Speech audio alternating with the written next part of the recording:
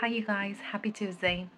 So today I want to talk about a specific topic that I think it is of utmost importance, and it is about prioritizing yourself. So I would like you to do this exercise with me.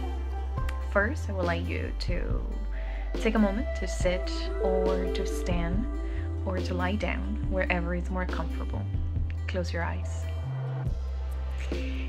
And I would like you to make a list of the 5 people that are the most important in your life. You got them? 5 of them. Good. Now open your eyes. And I want to know if within those 5 spots, do you put yourself in any of them? And if it wasn't on the first one, then we need to do some work around it. You see, it is easy for us to give and give and give and to put other people that we deeply, truly love and care about first, above us.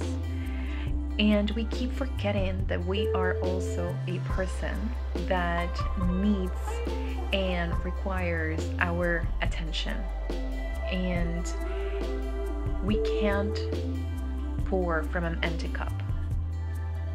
So, below, in the caption below, I'm going to leave you a couple of things that perhaps will help you to bring you back into that moment of prioritizing yourself.